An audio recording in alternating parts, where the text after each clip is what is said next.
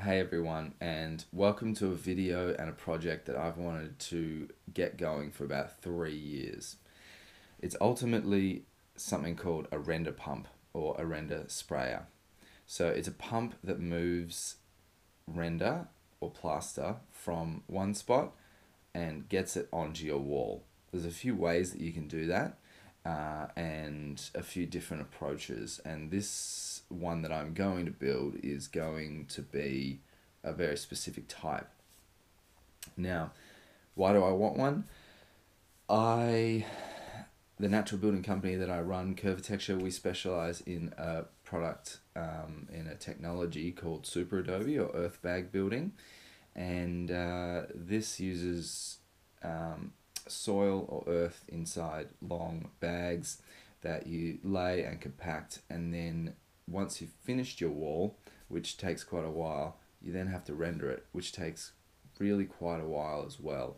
It needs normally at least 3 coats of render, and sometimes 4 in some areas.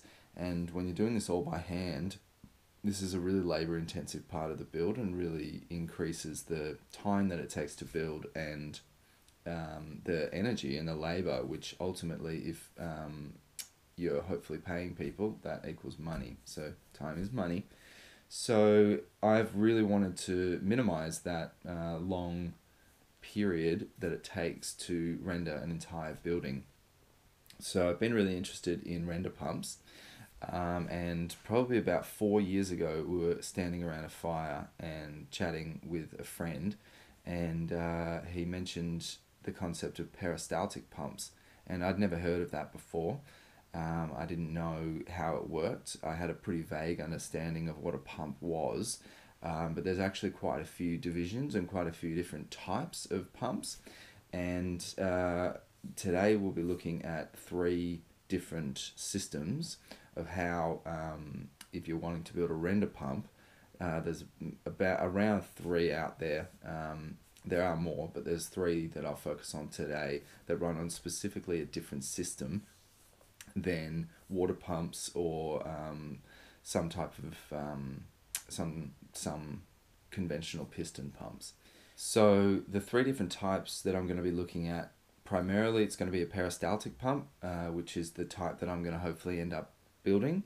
A pump based on a screw, like an Archimedes screw, which was invented by Archimedes hundreds of years ago.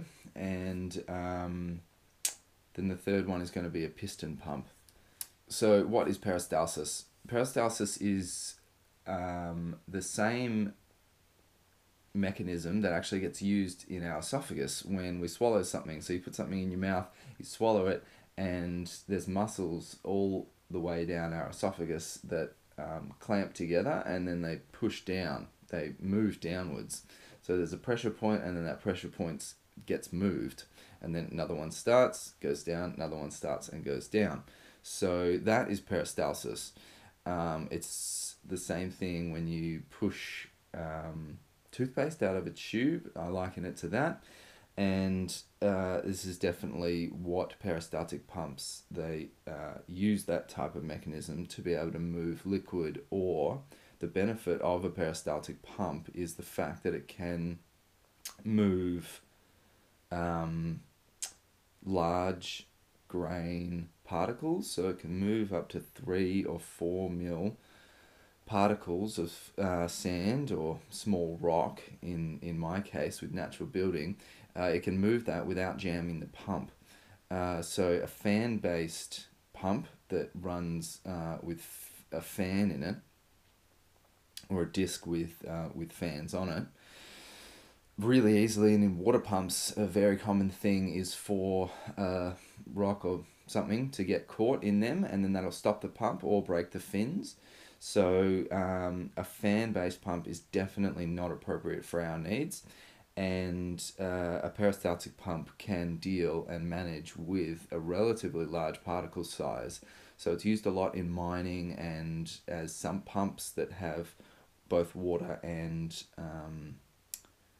material within them. So yeah, so I've got a couple videos here up on YouTube which we're going to be looking at.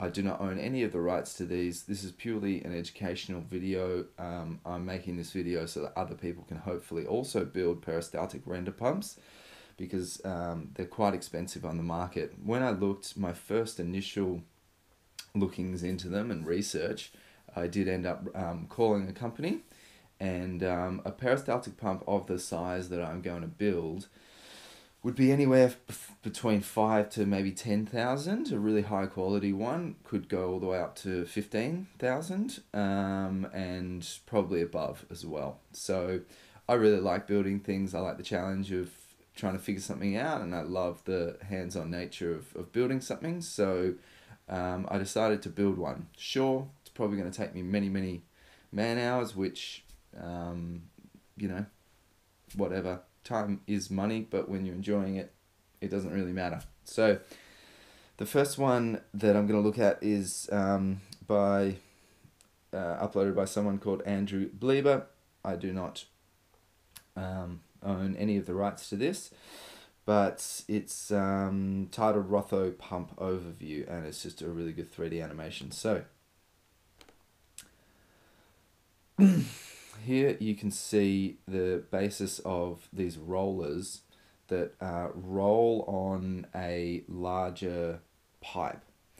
So this pipe, in expensive or properly manufactured and bought one, like a real one that you can buy from a store, these pipes have a very thick wall. And the reason they have a really thick wall is so that the pipe can be depressed and then it can spring back to its original shape. If it's a thin wall, it'll be depressed, and over time it'll just end up going flat, ultimately. So these ones, this is what the pictured one does include one of these pipes that has a really thick wall, but you don't necessarily need one. You definitely don't need one to start off with, or just to have a play around with, or build a practice one.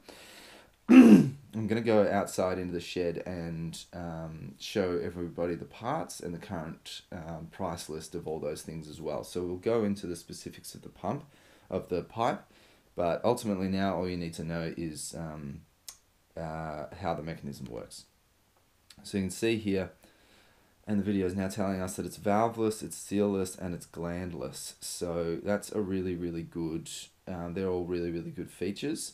And back here you can see the casing of it coming into it. So this is the outer casing, this is the inlet valve, the inlet pipe, sorry, where the water or our slurry comes in. The rotor then turns around, and this rotor, which is a free spinning wheel, that wheel depresses the pipe as it comes to the specific point in the circumference of its turning circle. It slowly depresses it, which is also helpful that it slowly does it. It's not a full load straight away, so the roller or the mechanism or the engine moving it doesn't take full load immediately. It slowly eases in the load, and then pushes it up, and one stroke in this mechanism, one stroke is from the base of the pipe all the way up to the top, and then again it slowly moves away and slowly releases that load. So by the time the wheel has reached the top, at the exact same time, a new stroke down the bottom is being taken up. And when this roller begins and then starts to move, and it's under compression, the pipe is under compression, it actually causes a vacuum behind it, and it sucks more liquid or render into it and then pushes it back up. So it's quite an ingenious mechanism, which has pretty simple in its design, which I think is really cool. And one of the other great attributes to a peristaltic pump is none of the mechanism, so this moving part, none of this moving part ever comes into contact with the liquid or the slurry or the render that it's moving, which is great because constant access to moisture and liquid obviously rusts things, and also because we are going to be pumping render, which has a really high sand content. That sand is going to be really destructive to metals, and it's amazing how quickly sand can actually wear away metal. You think metal's really, really strong, and you know, it can destroy things like sledgehammers can destroy brick walls really quickly, but over time a small amount of sand will really really wear away at metal. So that's another really, really good attribute to them. So that's basically how they work. Goes like that. And yeah, that's what we're mainly going to be utilizing, that mechanism. So a second type of render pump that is out there is the spray renderers. This is by someone called Stucco Sprayer. And it is a hopper based compressed air spraying mechanism. So completely different. It has no moving parts. And the way that it moves render and the force that it uses is through compressed air. So you need an external air compressor that's compressing air, sending it to it in a hose through this handle down here, and in the handle, once you open the valve, it pushes air up through here, and then you scoop material out of like a bin or a hopper. You scoop it out and then you press it and it sprays out, much like is being shown right now in the video. So that's quite cool. I've used one of these before.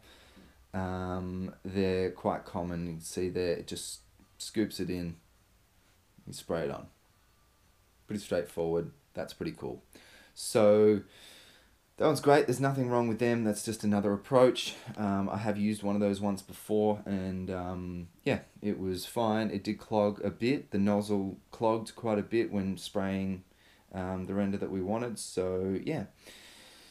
This next one, the mechanism is called, it's based on an Archimedes screw, and it's ultimately a screw that's within another pipe that screws, and you can see here the material gets picked up and then moved up to, in this case, it's up to a higher level hopper. But if you lay this on its side and put a hose on this end here, that material is then compressed to a certain degree that it has the mechanical capacity to move that material through the hose. So that's how they get used in render pumps. And one here, this video here, Mayer screw pump by Mayer and Sons Industries. This here, turn the sound off, you can see better. There is a slightly transparent hopper here where you place all the material. It begins at this large screw, and then the screw actually gets tighter, which makes it more compressed. So it takes a larger area, and then it slowly gets smaller so that it's under even more pressure. So you can see here the screw is rotating and it's pushing that material out through this nozzle and then off to your wall, or often I imagine concrete pumps would run like this as well. There we go, lots of balls going in there. That's a great way to show how it all works. So that's the second one. It's a screw-based render pump, which I won't be working on, but I think it's interesting to know how they work. And then this last one is the only one that I've seen in action and seen work. This is a piston-based pump. So the piston there fires, it's under compression, and then this pneumatic valve opens up like that and pushes all the material out. So this is a secondary moving part here and a secondary mechanism. The valve itself, you could just have a one-way ball valve that one would open and one would close for in and out. that would work as well in a render pump scenario. But it's not, it's just not a design that I'm typically or particularly drawn to, so I'm not going to build in that way. So yeah, I then years and years and years ago, after my friend around the fire said this peristaltic pump idea, I just started looking online, and this video specifically was the one that showed me, oh god, I could make this. This is really easy. So it's by someone called Cremex JRJ, Juan Raul Jimenez. I don't speak Spanish or whatever that's in. Many apologies for the terrible pronunciation. And the video is called Cremex JRJ, Homemade Stucco Pump, Plaster Pump, Mortar Mix Pump. It only goes for 1:50. But yeah, really, really important. I'll put all these links in the description. This one here was really encouraging because it's definitely homemade. You can tell that, and it looked just really simple as well. So here we have the inlet hose, which sucks in. These rollers roll around just like in the 3D animation that we saw before. These rollers roll around, they compress at the bottom here, push this all the way up to the top, and then shoot it out there. So I sat here, one of my investigations into this video, I sat here and counted the rotations, and I could only get a look at it for about 15 seconds, counted the rotations, and that was 15 seconds. So then I times that by 4 to find out the RPM that I'll go into in the shed, the RPM of the rotor. And yeah, this is very obviously just a small 240 volt motor running from a small pulley to a larger pulley, and then a secondary smaller pulley back to this mechanism here. So it's got 2 step downs in it, which yeah, made a lot of sense to me. It's all just very clear. So this just seems to use a standard hose as well, not the big expensive hoses that I'll show you later. And here you can see the render spraying into the hopper. Here also you can see that it's spraying out quite liberally and a quite big spray zone. And here we have a secondary air hose that's coming in as well. So that started me thinking as well about this introduction of air into the spray. So there's the secondary moving, the primary moving of the render from a hopper into this gun, and then introducing air into that spray right at the end before it comes out the nozzle, introducing that spray, which will then help spray it onto the wall and get a larger, better disbursement. Otherwise it'd come out kind of like just like a solid stream, really. It would just go, and I don't think, and it wouldn't disperse very well. So that got me thinking into that, and a few other videos also helped me understand that too. So yeah, here we are spraying into the hopper. So it's just a closed loop. It sucks from the hopper and then sprays back into the hopper as well. Which is cool. Yeah, it's quite a thick render, which gave me a lot of hope that this is going to be a system that's going to work. And just the cheapness of what I could see the parts being was quite encouraging as well. So it's quite a long hose. It's a ribbed hose, which means that it's a bit more structural than a standard hose. And yeah, here in this green hose, as the machine pumps, you can see the flex of the stroke. So when the stroke comes, it pushes that. So that's definitely something that I'm interested to see how that's going to work, and how I'm going to need to just work with that, really. So yeah, nice easy cabinet, just a square box, 2 pulleys. Pretty straightforward, really. I was really happy that I found this one. So after finding this one and looking into it a lot more, I found this dude who is absolutely amazing. I've got to give a huge shout out to this guy. He runs a channel called Anexo 3 Brazil.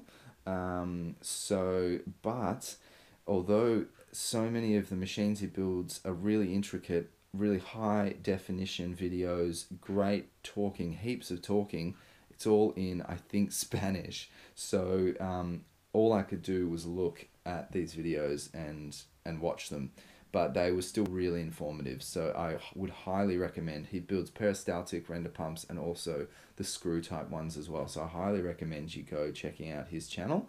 Again, I'll link him in the description here. So this one here is a really, really cool one. You can see here there's actually 3 rotors. There's 1, 2, 3. So instead of having 2 rotors per continual stroke, so 1 full stroke is 2 half strokes, it's divided into 3. So 1 full stroke, 1 full rotation of the mechanism is 3 strokes. So that would actually lessen the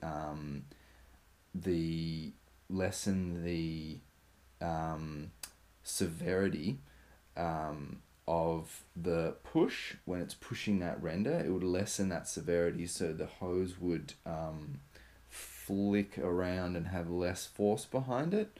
So that was really interesting. 3 rotors, and these are also fixed rotors as well, which I'll go into in my design. These are fixed rotors, but yeah, it was just that next step of complexity away that I just wasn't terribly interested in following. So yeah, this dude is totally rad, and again, it's just a closed loop here, sucking in the bottom and spurting back out the top into a bucket and just feeding itself. So yeah, again, another step down, secondary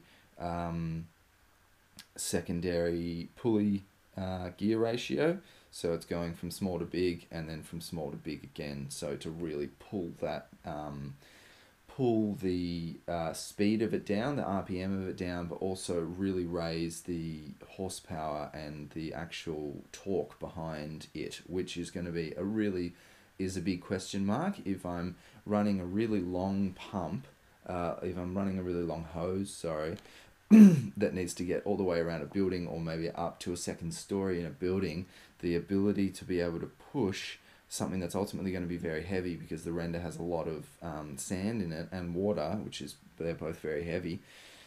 The ability to be able to push that render along, and the length of hose and the height that I can get above the mechanism and the machine itself, how tall, how high up a ladder I can get, or how high up a scaffolding I can get with it, that's going to be directly related to how much horsepower is in this machine. The mechanism is the same no matter what, and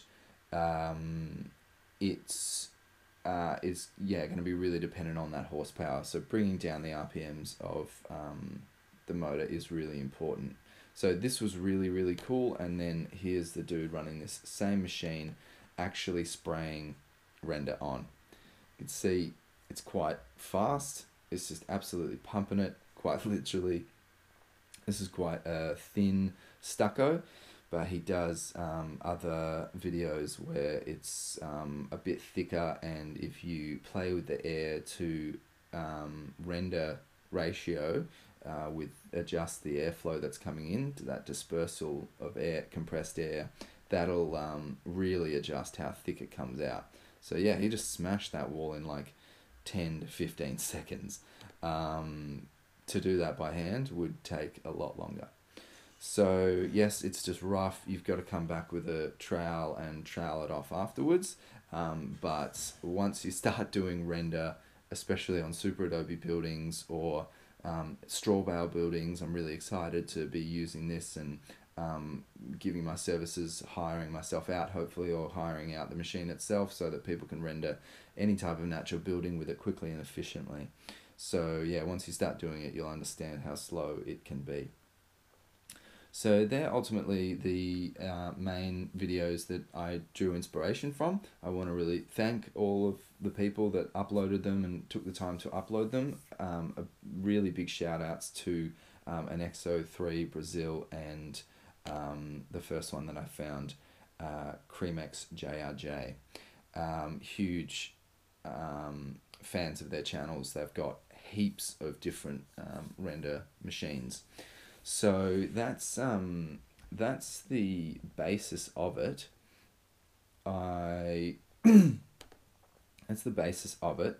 I would like to just jump into SketchUp and show and talk everyone through my very basic design, and then I'll go out to the shed and run you through more specifics of it all. So here is the design of mine. I did this quite a while ago just to figure some stuff out. I'll pop a PDF of this up as well, maybe leave it even as a SketchUp file if anyone would like to use it. So it's pretty much very similar to the first video that we watched, the 3D animation. It's just a standard peristaltic one. Here I'm going to build the frame out of the backing frame, which needs to take a lot of pressure and ongoing constant pressure. I'm going to make that out of plywood, hardwood form ply, and laminates, probably 4 or 5 sheets all together to get that thickness. Here I have the rubber thick wall rubber tubing that I'll run you through out in the shed. It's one that I found on eBay actually. It's a replacement to a professional peristaltic slurry pump, and yeah, they're normally about 800 to $1,000 to buy as replacements, and I got them for $200. I got 2 of them, so I got them for $400. So super pumped on that. Pardon the pun. And yeah, so the main mechanism here is centered around this axis. Here we have a 50mm pipe, and then 50mm box steel, so square box steel, and then there's solid square bar that fits really snugly, perfectly inside that box steel, and then these are 2 lock-off nuts, which can be which actually grab the arms of these rollers. So the main thing that I wanted to make this is I wanted these rollers, their height, or the way that the circumference, I guess, of the circle that they the diameter of the circle that they draw, I wanted that to be adjustable, because I don't want to build something that's fixed and then as I'm using it, I find out that it needs adjustments and I need to cut the pipe or make the arm shorter. So that was a big thing. So I made this mechanism here. This is a long nut, and this is also a long nut here as well. This is just an elbow, and this is just an elbow that's welded onto the box, and then this nut sits perfectly in there. This is threaded, a big threaded bolt, which is permanently fixed onto the kind of bottom of this roller holder. This is the solid bar that slides inside. You can see there, it extends a bit of the way into it as well. And by getting a wrench and tightening both of these at the same time, I'm going to be able to push this roller up and down, so that this gap here becomes smaller or larger, so that I can slowly adjust it and just tune it and find out the best ratio. So a few of these dimensions have changed now, but this is the basic idea of it. That's how I started it all, and yeah, I've been collecting parts for probably 2 years or more, and I've only now in the last couple of weeks got 99% of the parts all ready to go. So yeah, this is the basic design, and this will probably be it for part 1, and I'm going to jump outside and do part number 2 for you. So yeah, I hope this video helps to excite people to maybe build their own. I'd love people, natural builders all over the world, to be building these so that larger projects could be taken on, things could be built faster, and natural buildings ultimately becomes more accessible to the mainstream, and also just to anyone really who needs to do it. So yeah, huge prohibiting factor, especially here in Australia, is the amount of time that these things take. So the quicker you can get something done, the better. So yeah, great. Chuck us a like, chuck us a subscribe, check out the rest of our videos, lots of natural building stuff on it. Thanks heaps for watching. Peace out.